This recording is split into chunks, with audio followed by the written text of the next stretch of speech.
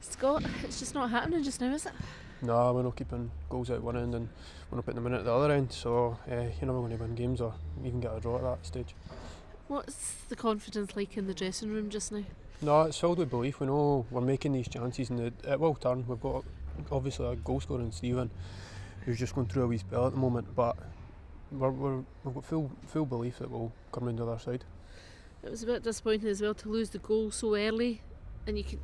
Well, I've personally felt that the confidence just took a wee dip then. Yeah, well, we conceded that goal and then it was kind of a wee shock, and then we started to get grips to it and then we conceded another one, but then after that I thought we'd done a lot better, and then in that second half we obviously had them pinned back for quite a bit, so it just didn't seem to be our day in front of goal again. 8 cup finals now? Well, there's plenty of belief in there. We've obviously got, I think, is it 4 of them are home games? 4 left, Yeah, so obviously we've had a good record here as of late, so the boys are confident we can get results.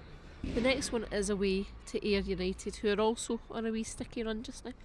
Well, this league just proves anyone can beat anyone. I mean, I don't know what our results today, but I bet there was a few shocks in there as well, so anyone really can beat anyone in this league.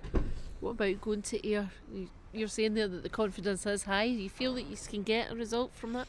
Yeah, we'll go into every game thinking we can get a result.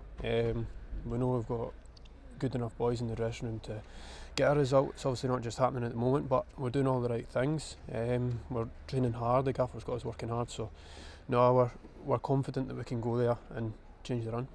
It should be an interesting game, as I say, two teams that still got plenty to play for, maybe for different reasons now, but both on that sticky run, both looking to get them in. Well, I don't think Ayr have beat us yet this season, because we obviously won here comfortably at the start of the season, went away and drew, and then we drew here as well. So it's always it's a team we've obviously liked playing this season because we've took up points from them. So we just want to continue to do that this Saturday.